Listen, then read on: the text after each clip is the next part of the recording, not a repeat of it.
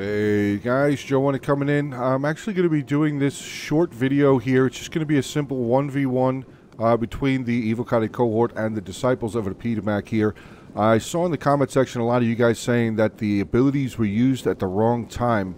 So and that the outcome of the battle would have been completely different had they been used at the right time. So Frenzy has now been activated for the disciples of Apedemak.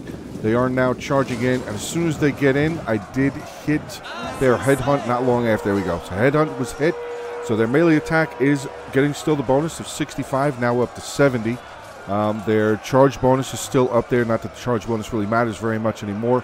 The melee defense is still suffering the deficit of the abilities, and they are going to be hitting exhaustion here very, very soon.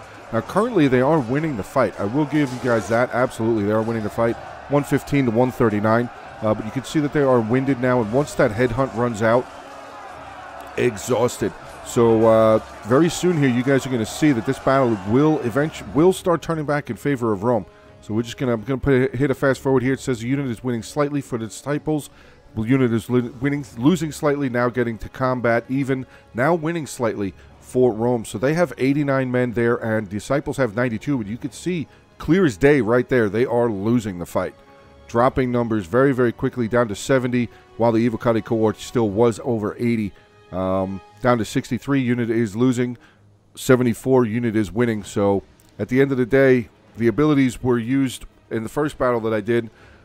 They were just used to be thrown up there, so they would be used. But now that you guys have asked me, or kind of to a degree said that they were used wrong or incorrectly, so I figured I would do it again, and we'll just show the ending stats here again so you guys can see absolutely that Rome definitely won that fight. It was still a close battle. I will not disagree that it was definitely a close battle, 137 to 114 in the total kills.